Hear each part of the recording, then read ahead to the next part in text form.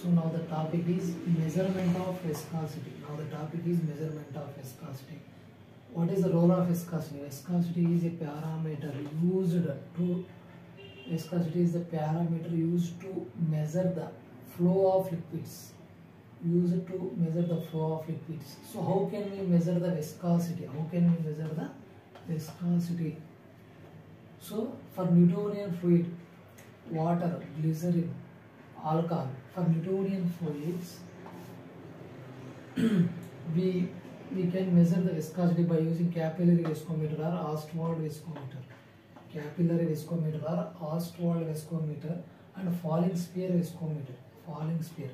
Only capillary, Newtonian capillary, falling sphere viscometer, capillary viscometer, also called as Ostwald viscometer.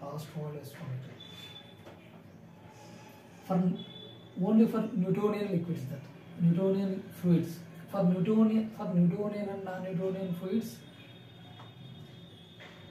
this is multiple point and rotation viscometers. Multiple point means rotation. Here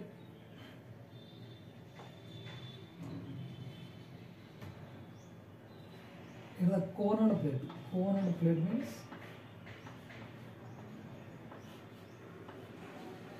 here the cone will rotate. Hence we can call as a cone and plate.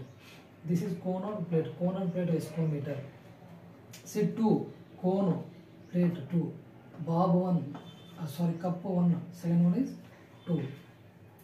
Newtonian, non-Newtonian 2. For Newtonian, non-Newtonian 2 named viscometers like cup, bob, cone, plate 2, 1, 2, 1, 2, 1, 2 like cup, bob, cone and plate.